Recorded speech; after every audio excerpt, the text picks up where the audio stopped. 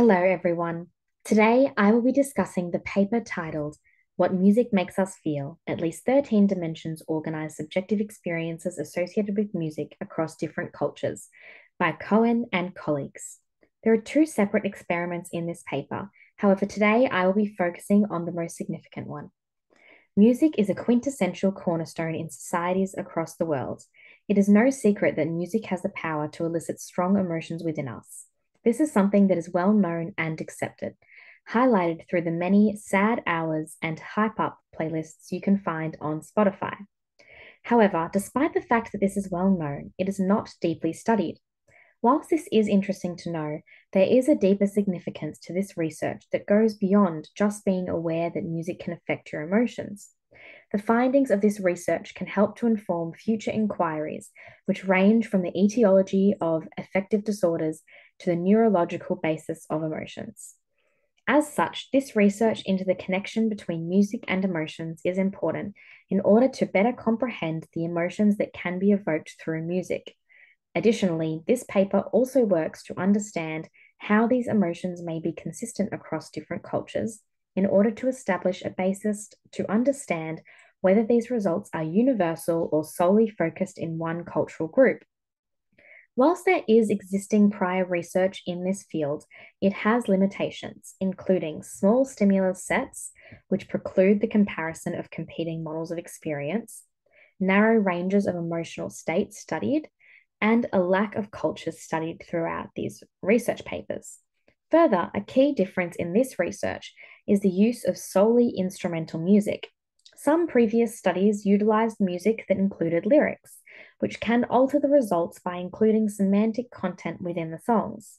For example, songs that have lyrics about heartbreak and pain are more likely to easily elicit sad feelings than the same instrumentals without those lyrics. Therefore, the aim of this experiment is to understand which feelings are associated with music and to see whether this translates across both American and Chinese cultures. Now, at the beginning of this presentation, I played a sound which from this experiment has been associated with the feeling of triumph. I played this sound in an effort to raise the positive and magnetic feelings that you were experiencing going into listening to this presentation. But now let's look at the methodology to understand how that actually works. The methodology utilized for this study takes place as follows. Each participant in the study heard sections of 1,841 music samples. They were then asked to judge the samples in one of two formats. The first group of participants were asked to choose the feelings that were evoked in them for each music sample from a list of 28 emotion categories. These categories included beautiful, goosebumps, eerie, indignant, and romantic. The second group of participants rated each music sample on 11 scales designed to measure their broad affective features. The researchers then utilized this data from these two different groups in order to characterize the semantic space of subjective experience for each music sample. The semantic space approach of subjective experience categorizes each music sample by three distinct properties: conceptualization, dimensionality, and distribution. Conceptualization is what kinds of concepts most accurately describe our feelings. Is it specific emotions such as fear or dreaminess, or is it affective features such as valence or arousal?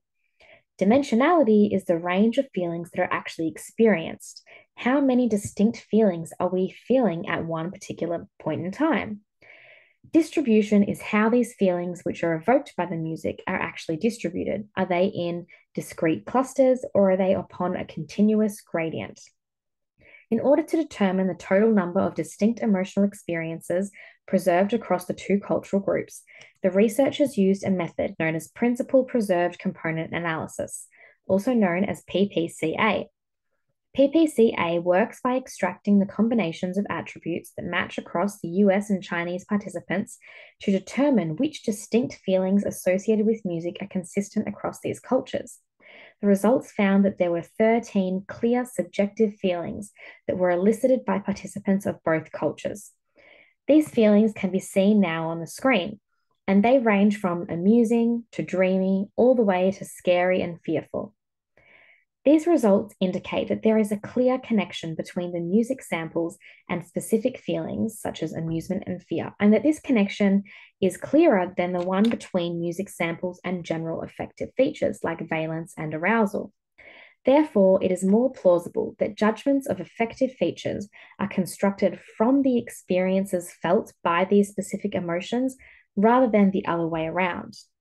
This study also used a T-distributed stochastic neighbor embedding system, also known as TSNE, to project the data into a 2D space that largely preserves the local distances.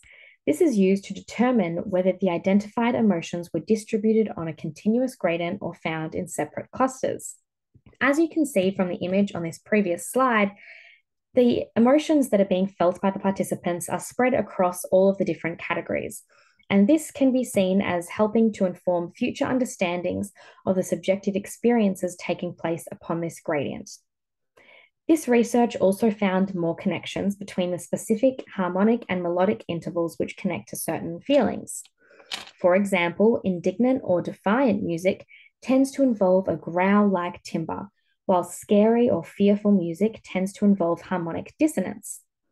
Now, there are several implications from this research, including the fact that specific emotions can be elicited from music, indicating that music samples can be utilized to control and manipulate our emotions to certain degrees.